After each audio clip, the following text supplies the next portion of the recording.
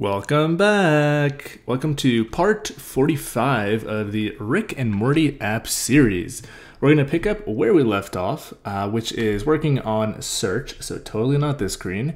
Before we jump into things, hit that like button down below, say hello in the comments. It means so much and helps with the YouTube algorithm. Let's stop rambling and let's write some code.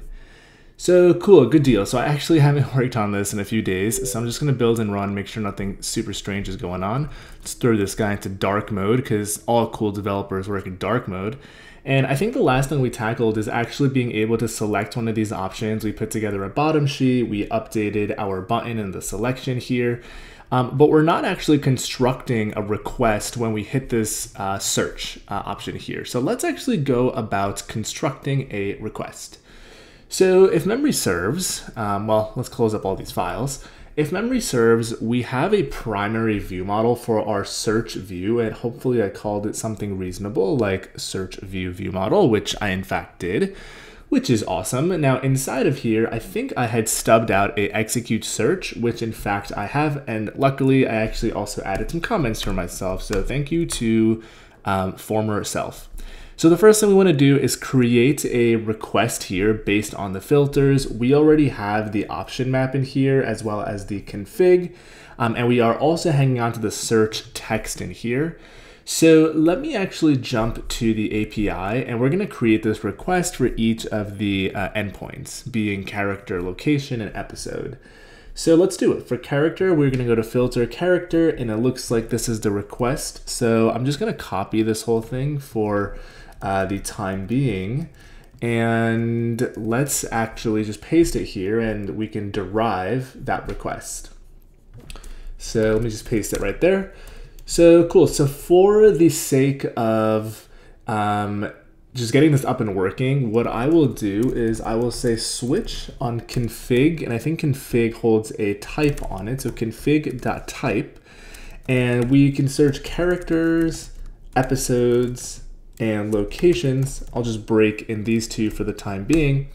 And now we want to put together our URL. So we already know that we have our base character endpoint URL here. So let's create it. So here I'll say our var URL string will be this. And not to worry, we're going to clean this up and make it reusable instead of hard coding once we kind of get it working. So here we have our character endpoint. The next thing we want to do is provide a name. So what I'll do is I will say that, let me do it like this. We'll say URL string plus equal question mark name equals, and our search text, i.e. whatever the user enters into the search bar for our character case will be the search text. Let me start deleting this. Now, the next thing we want is for each of the options in our option map, we want to get the dynamic option as well as the value associated with it. So our dynamic option already has a representative string for it, so status, gender, and location type. But what we do want is a query argument, right? So this location type is not really what's going to go in our URL. Rather, what we're going to do on here is we'll say query argument, which will be of type string, and we will switch on self. For the case of status, we'll just return status. For the case of gender, I want to say this is also just the word gender in lowercase. And I don't recall what location type is, but if I was a guessing man, I would say that this is type, and we'll adjust this as needed. So now that I've added that back here on our search view model, what we can do is we can loop over everything in the option map. So I can say for option and value in option map, we want to do something, and that something is as follows. We're going to say URL string plus equals a and percent. And then we're going to want here option.query argument equals, and here we'll have the value. So let's see why this is yelling at me. It looks like that warning went away. It was related to the fact that we're not using the option. And I think that's going to be our whole URL. So now we can convert this to a URL. So I'll say guard-let URL will be URL with the URL string. And we also want to pass this into a RM request. So next up here, we have send API call. So to do that, we are going to, I'll actually just do it up here for the time being. So I'll say request will be a RM request. We'll create it with this URL, and this is a failable initializer. So now that we've got a request, we want to send it. So we'll say RM service, shared, execute request. And what we're expecting, so this is a pretty interesting example. I actually don't know what we're expecting. So let's do string.self. Here we'll get a result back, and we'll want to handle it momentarily. So let's see what on earth the API returns for something like this. It looks like it's the exact same model as a list characters response. So when we were just getting, 1 to 20, 20 to 40, where we have our info here, as well as a list of results. So let's see if we can get away with reusing that. So it's RM gets all characters response, and let me just click into this just to verify. So it looks basically the same. We have info and results. And let's switch in here. So here we'll switch on the results. In the success case, we have our model. In the failure case, we are going to be bad citizens and just ignore this. And what I will do in this case is we'll say print a string describing model.results.count. And actually, we don't even need this. What I'll do is search results found, and I will just toss that in like so. One other thing that I will draw your attention to is we're not enforcing at the moment that the search text is something. So, we perhaps want to do that. We perhaps might not want to do that. I haven't quite decided yet, but one thing is for sure, that is that we want to give this a run and just make sure it works. So for the search text, what I will actually come here and do is say, make search text Rick. And this is just for testing purposes, obviously. So we actually will want to read that from our view, but let's just make sure it works. So let's expand the console here. I'm going to click on this search button, and cool, search results found. We actually got 20 results. And let's see what our actual, well, I guess that makes sense, right? So we put in Rick, and we got 20 results, and we don't have any options in here. So let me actually also print out our URL string. That way we can verify that the string is being computed correctly. It's a little fishy that we got 20 results, but we'll figure that out. So I'll hit search, and here is the URL that we got. So Rick and Morty API, character, and then name equals Rick. Let's change some of this. So here maybe we'll do status is, let's do status is dead. We'll do search. All right, so it looks like we still found 20, and the URL is in fact appropriately put together. Let me toss this into a browser. And some of you guys have asked how I've got this JSON to be rendering like formatted. There's a Chrome plugin called JSON Viewer, so it's it's free and you can totally go and install it in your browser. But it looks like this is correct. Here we have Rick in the name. And the next one we also have Rick in the name, so it looks like these are all permutations of Rick. So it is indeed working correctly, and that is awesome. So cool, let's now actually find a way to clean all of this jazz up because it's a little ridiculous at the moment. So let's see how we can go about doing that. So we are custom creating this URL right now kind of by hand, which is not ideal for a variety of reasons. So instead, what I'll perhaps do is as follows. So I'll leave that there for now, and let's see how we set up our request creation. I want to say this takes in an endpoint. So in this case, we can take in character, and we can probably derive this from the config type. And we also want to pass in query parameters. And this is basically just a dictionary, or a map rather, of this dictionary. So maybe what I can do is I can enumerate our options here. So I can say option map dot enumerated, which gives us an enumeration sequence. And that sequence we can map over. So let's see how I can go about doing this. So let's see if I can compact map this. And this has our, let's call this a entry. And what I'll return here is a URL query item such that the name is something and the value is something. And let's see if I can build that if it yells at me. It looks like it does in fact yell at me. So it looks like it takes in two things. So here we'll have the option, and then here we'll have the value. Alrighty, so option here will be of type our dynamic option. Well, I guess it's actually the integer. Let's see what the value is. So value is the actual dictionary itself, the dictionary element. So let's see if I can improve this. I don't care for the index of the element in our enumeration. So we'll say here the key is option, nope, what did I call it? Value.key, and this key is going to be as a RM dynamic option, and this part might get a little confusing, so bear with me here. So we're gonna say this key is going to be value.key as a RM search input view model dot dynamic option. And the value is going to be value.value as a string. And I will make this, I'll improve the readability of this momentarily, so just bear with me. So here, this is yelling at me that casting from a dynamic option to dynamic option always succeeds. Okay, so that's actually pretty good. So we don't actually need to cast it. Rather, I will just type it so our compiler explicitly knows. And here we know we have a string already.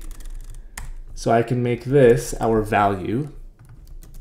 I will change this to be element so it doesn't read weird. And then here we can have this be key.query argument. So essentially the exact same thing we're doing in our for loop here, except the difference now is we are doing it in a better way, right? And then for our actual endpoint up here, we have hard-coded it to be character for now. Which will adjust momentarily, but because of that, we can drop this, and we don't need the URL anymore either. We don't need to make this a failable request initializer. One thing we're missing here is the search text for the name. So what I'll perhaps do is as follows. We will also go ahead and say this should also include a URL query item where the value is, the name is the name, and the value is the search text. And perhaps this should actually be before before we do this loop over here. And this is actually yelling at me because it's saying we can't add these things together. And that actually makes sense because we're trying to add this to the map here. So let's fix this. So I will say query params is as follows. And then here we are going to say query params append contents of, and we're just going to do the map in there. So this will construct our entire query parameters collection, and we can pass it in here. Makes it a little more readable. I can drop this, and that's actually how we can simplify this a whole lot more. So let's see why this is yelling at me. I think I screwed up my parentheses somewhere. Alrighty, let me make this a let now, and I think I am missing a paren over there. So let's see if that is correct, and our error over here goes away. Okay, cool, it in fact did. And now you can see we simplified our code way more, which is really nice. Let's see if we can make this even cleaner, because I'm getting carried away with this now, because we don't want to have to copy and paste this into every case. That would be a little ridiculous. So let's actually take this whole thing and put it down here. So we first want to, I'm gonna delete this comment. We want to create a request every single time. And what I'll do here is I will say that query parameters will be out of the scope of the switch statement here. So let's actually do as follows. We'll create this here. It'll be a collection of URL query item being empty to start off with. And in this case, we'll just start appending to it. So I will append to this. Instead of reassigning it, we'll say append this guy. Makes sense. Here we're just hard coding the search text for the sake of this whole thing even working. And this loop that we're doing over here, if you think about it, this is going to be the exact same thing for each of these cases. So we can actually move this outside of the switch, because in every single case, we're going to want to loop over the options in our options map. We built it in such a way that it is reusable and generic. So we can move this here. And let's see what else we want to do. So right now we're hard coding the request to be characters, but wouldn't it be nice if we can say config.type.endpoint? I certainly think it would be. So let's actually jump into config.type. So let me see where that's defined. So we've got config over here. Let's jump back into this guy. You can command click it and hit jump to definition. We have a type inside of here, and we don't have an endpoint. So I will make an endpoint here, which will be an RM endpoint. And all we'll do is switch on self and just return the correlating endpoint. So character will be resolved to the character endpoint. I will copy and paste this and just bring in the other ones here. And while the naming looks the same, character is character, the thing on the left is basically referring to the type, and the thing on the right is referring to the RM endpoint type. And what this lets you basically do now is when you come down here and we say config.type.endpoint, and if you build, hopefully Xcode gets its life together, it's able to basically convert or compute, because it's a computed property, our type in the config to a particular endpoint. So now that we've got this, I'm also going to just copy and paste this here. I don't recall what these look like, but let's take a look at our API. We'll make sure our request is correct and we'll call it a video. So for our episode, it looks like this also takes a name as the search text. So what I'll do, instead of having two separate cases, we can combine these two. And then for location, let's see what location looks like. So for location, what we'll do is this takes in a ID, and we can also search for a name, the name of the, oh, that's episode actually. Where did I put location? Right here. Okay, so for location, we can filter by a location name. We have type and dimension. And actually, it looks like all three of these are names. So we actually don't even need to switch on this. I take that entirety, my entire comment there back. So we can actually delete this whole thing. And I probably should have looked at that in the beginning, would have saved us some time, but that's okay. So here we're going to have name regardless of what we are switching on. So what we'll actually be able to do is as follows, just paste that into there. This is just testing, test search text. Okay, cool. Here what we'll do is build arguments, create request, and then here we execute the request, and then finally we'll want to notify our actual view via something, right? So the way we'll actually notify it is with a handler. So here we have a config that we're creating this with, but we're not creating it with any sort of block, right? We want to register a closure. So perhaps what I'll do here is I will add another function, and this will be register search result handler, which takes a block, which will be of type escaping. And what we'll get is a new type, which I haven't created yet, but for now, we'll just leave it like this. And once we actually do have this registered, I'll say self.search result handler will be the block. And let's create this guy up here. This will be private var search result handler. And its type just needs to match this closure here, with the exception being that it'll be optional. And I want to say it's a good stopping point for the video. So once we basically get our API response back here, we need to notify the listener, whoever has registered for basically events, which should be our view. So let me just give this a build and run. Now let's make sure this whole thing even works, and then we'll call it a video. So let's go ahead and expand this, jump into search, and let's see, I want to find a character, I guess, who is a male, since Rick is a male, and also check that the character is dead, and I'll hit search over here. And it looks like we found 20 results. And one smart thing that I should probably do is let's print out request.url.url string. So there's dot, could have swore URL is on here, yep. .url string. And I guess it doesn't actually work. Let me see what I put on request. I could have swore this has a URL on it. Maybe I am making things up. So yeah, we do have a URL, which basically should give us a URL string back, but it looks like this is optional. So I'll say URL string. And let's see why this isn't happy. Value of type URL has no member. URL string. I want absolute string. I'm making stuff up. So now that we're printing that out, we can give this a shot again, make sure everything looks good. So once again, we're gonna look for someone. Let's do someone who's unknown now, whose name is Rick. So it looks like we still got 20 results, and our API looks good to me, our API call over here. Let's go to search for the location that we won't care about. And we'll just hit search, and we're looking for a location with the name of Rick, which obviously should not exist. Hence, we get no results back here, but once again, our actual endpoint looks correct. And then we'll jump into episode, and here we are looking for once more the episode with the name Rick in it, and episodes don't allow for any options, hence we don't see them here.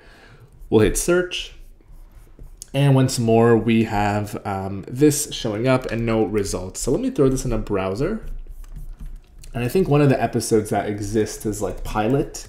So I'll go ahead and search for that. And it does in fact seem that we have one episode that comes back, which is the pilot, which is the very first episode in the series. So cool. We've actually got the functionality working for search. We still got a few things to do, obviously taking the input from the field, showing said results, etc., etc. So that's all I've got for this video. Before clicking away, smash that like button down below. Say hello in the comments. Let me know if you've made it this far. If you have, congrats, because this is a lot of videos. If you're not subscribed for whatever reason, don't forget to do so. Tweet out the series or connect on LinkedIn. I love hearing from you guys. Thanks again for watching. I'll see you in the next video.